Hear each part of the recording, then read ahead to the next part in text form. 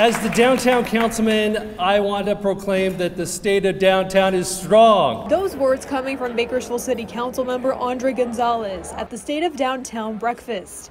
This comes as downtown keeps growing. Gonzalez announcing an additional 49 housing units on the way through a new complex called The Q. Senator Shannon Grove even telling 23 ABC how Assembly Bill 140, which passed last year, will bring a 125-bed transitional housing facility to the city-served property in downtown. And 36 of them have been set aside for emancipated foster youth so we can help people transition back into being productive members of society. There'll be accountability, wraparound services, mental health services. With more neighbors and businesses comes extra efforts to keep them safe. The owner of In Your Wildest Dreams, a local consignment store, says the Block to Block project, which started about 3.5 years ago, has been a part of that. Because, there were several of us that were loud and proud, and we truly were defeated. We had nowhere to go. We didn't know what to do. We had no idea what our government was doing. We had no idea how our police department worked. It was a Block to Block program. Well, what is that?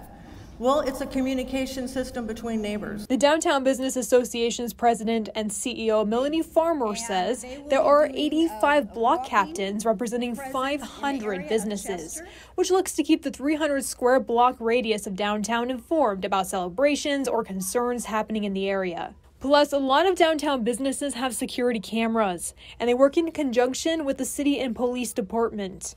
It's really helped the businesses with the feeling of they're not alone, that they're all going through the same thing, and then when it gets too rough, that they have them to rely on and to lean on when they're going through rough times. This month, a pilot program kicking off with O&A Security Systems, just one of the efforts to make downtown that much more safe. They're offering their services for the next 6 months right behind me on 19th and I Street, as well as on 20th Street, right here in Wall Street Alley, as well as over here on Chester Avenue. And then eventually they'll even expand their services to Westchester. Presence is having, like most companies you see lately, they have security guards.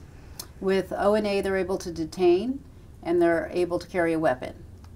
Which at nighttime, when you get the nighttime area, it gets a little rough out there. So the businesses have really seen a big difference.